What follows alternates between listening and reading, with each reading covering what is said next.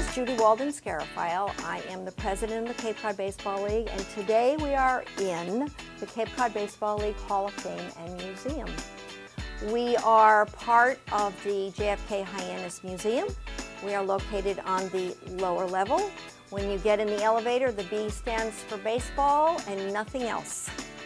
The Cape League has had several milestones.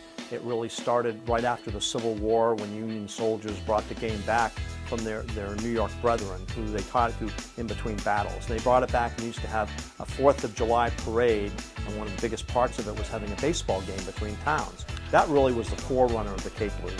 I think we give the community a real gift, and that's wholesome family entertainment that's free.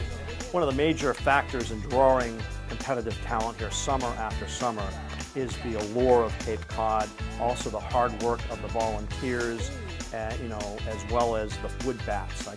We were the first summer league to go to wood bats in 1985. That gave us a leg up, I think, on all the other summer leagues. The opportunity to see players who you don't know are going to be stars. The stars of tomorrow shine tonight is one of our slogans. So you are looking at future baseball players in Major League Baseball, and you don't really know. You sure don't know in June. You may have an inkling in July, and a really good inkling in August. And you'll know in a year when they get drafted. Most of our talent comes from the top 30 NCAA Division I colleges. Most of the talent, I'd say 75% of the talent, comes from those top 30 schools. Basically, you're taking the best talent in the whole country, the best of the best. Just take pitching, for instance.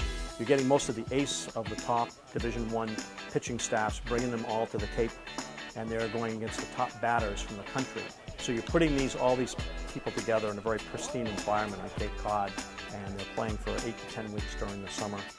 Our playoff games draw 2,000, 3,000, 4,000 people, and there's such excitement about winning, because it's not just the players winning for the team, it's the fans rooting for their town, and it's just great baseball.